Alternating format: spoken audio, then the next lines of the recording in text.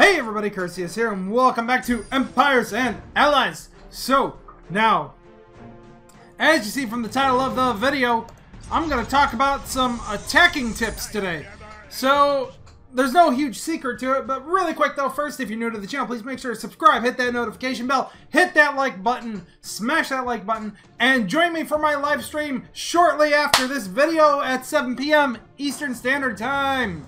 So, anyways, what we're gonna do is I'm just going to discuss, and this is gonna be really short because there is no real huge secret to attacking like the video title suggests, but what there is two specific strategies that you need to employ: either a ground strategy or an air strategy. You should not mix the two.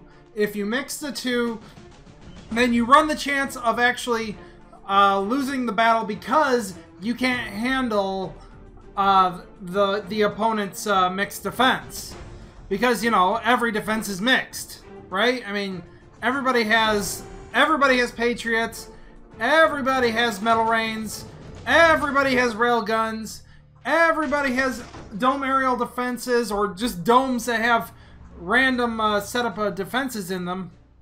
So you have to be prepared for one defense or the other. You can't just, roll in and just expect to just, okay, so you just can't expect to roll the entire enemy base. I mean, you can if you know what you're doing with a Viper. I mean, Vipers can almost solo enemy bases by themselves. But anyways, so really quick, so we're just going to talk about ground strategy versus air strategy. In a ground strategy, and I'm just going to demonstrate a ground strategy because that's what I mainly like to use. So we come to this base here, we see his HQ is surrounded by trees. Can my guys even get in? Yeah, they could get in. But as you can see though, he's very rushed. Easy, this is easy prey. So, to make a ground strategy work, and work properly, my nose is so itchy, all you gotta do first of all is take down the heavy ground buildings. Commencing attack run. Clearing the way. So this includes all ground defenses that would target your troops. And I think we're actually good because this guy is so rushed. Find your mark. Anybody home? Keep moving. Where's that coming from? Oh, I see it. So much for the welcoming party.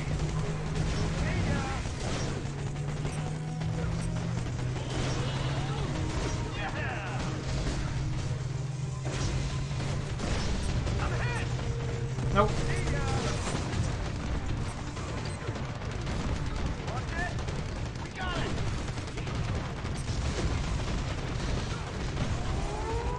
But anyways, though,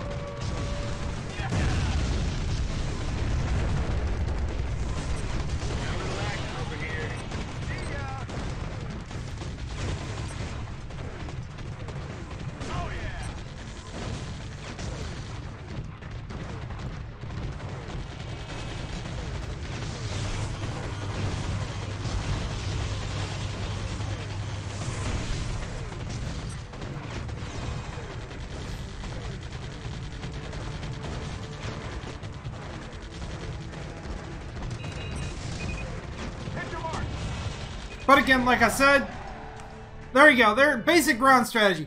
Take down basically anything that could really hamper your ground troops. If you're using tanks, and specifically tanks, which I don't use tanks anymore because they're too slow. But if you are specifically using tanks, you would want to take out Thel lasers more than any other defense. Well, Thel lasers and railguns more than any other defense, because the tanks can handle the barrage from a metal rain, or the attacks from guard towers. If you're using strikers, which I use a lot, then you want to take down the metal rains and railguns. Metal rains and railguns can really kind of devastate strikers. So, I mean, that's that, really. Now, if you're using an air strategy is fairly simple. Like, very fairly simple. Really, what you're going to do is you need to disable the Patriots. The Patriots are the primary air defense, obviously. And then, after you disable the Patriots, you need to identify any domes that have aerial defenses and then take them out.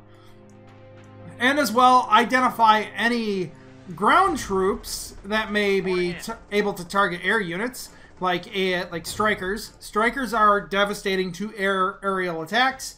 Therefore, strikers need to be taken care of. So, you know, I'm not really going to demonstrate an aerial attack because I don't use aerial strategies. But as far as it goes, though, that is the primary aerial strategy. Take down all ground troops that can target and disable your air troops. Destroy all the Patriots. Destroy all dome aerial defenses. And then the rest of the enemy base will fall easily. And also, you know, if the Omega is a Gator or a Viper, you need to take that out too. So, there you go. There you have it, folks. Those are the primary, in fact, nice base. The primary, you know, tactics that you should be using in the game. You should never mix the two. Like I said, as mixing the two will just result in a higher chance of failure. At least in my opinion. Like, you could probably mix the two a little bit. Like, a little bit. And then what I mean by that is, like, you could use a Gator or a Viper. Or a Vulcan. Or a Colossus. As kind of your starter to take down defenses. I have never, like, how do you even get these? Quantum Course from Alliance Missions, Elite Cash. Oh, okay. I never even learned how you get those. So, so anyways, but those are my opinions on basically just the main secrets that nobody really talks about. And, well, you know, secrets. But as far as it goes, that is how you should either handle attacking other players. Either by all ground or all air. And if you do an all air strategy, an all air strategy is pretty decent, but you should be using a Falcon or a Falcon Mark II. Really, I hate that. Like, oh, Mark II Falcon. It's better than regular Falcon because we buffed it based, you know, compared to the other Falcon. Oh, anyways. But, you know, these buffs could have been applied to the other Falcon, but we decided to monetize it and make you pay for those balance changes. Anyway. So, basically, though, those are your two ideas on how to proceed when attacking. Don't go ground and air. Always go all ground or all air. Because, like I said, if you go all air, or I mean, if you go half ground, half air, or 3/4 ground or 1/4 air, you just increase the likelihood that you can't handle all of the defenses that exist in the base. So, anyways, though, that is really all the time I have for right now. So like I said, if you're new to the channel, please make sure to subscribe, hit that notification bell. Smash that like button if you agree with me on everything I said, or even hit that dislike button if you don't agree. Anyways, also catch me at my live stream, 7 p.m. Eastern Standard Time. After this video will drop at 6 p.m. Eastern Standard Time. So, if you are seeing this video it's likely around 6 p.m. Eastern Standard. So, why are you waiting? Come to my channel, wait for my live stream. Thank you very much, you guys. And as always, I'd like to thank you guys for watching. Without you guys, this channel cannot exist. And really, you know, and to be honest, you know, I wouldn't be able to make videos. Well, I'd still be able to make videos, but I wouldn't be able to make videos that people see. And I wouldn't be able to talk to you guys. So, anyways, though, thank you guys so much for watching. I'll see you all in the next video. Bye-bye.